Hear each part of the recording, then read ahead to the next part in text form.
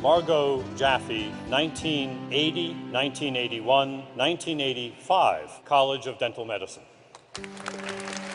I arrived here when I was 21 years old for graduate school. I was very young. And in my class, we had 12 women out of a class of about 60. Before then, there were 1, 2, 3 students that were women, almost no women faculty. So we were sort of like trailblazers. It was hard to find mentors. We had to get very mentally tough and perform very well academically and clinically.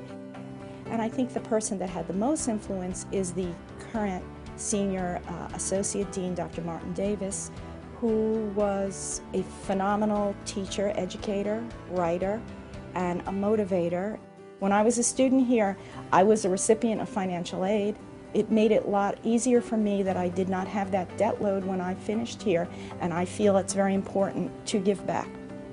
I taught both postgraduate pediatric dental students. I taught them orthodontics and sedation. I taught undergraduate pediatric dentistry, and I still continue 30 years later to have a lot of students come through my office.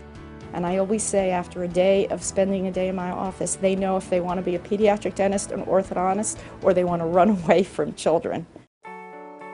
Well, I never really left the university. I think there's only 1 year I wasn't present at the school in some capacity. Being president of the alumni, I really never saw myself speaking in front of a group. I always was a little uncomfortable, but I sort of found my voice after 3 years.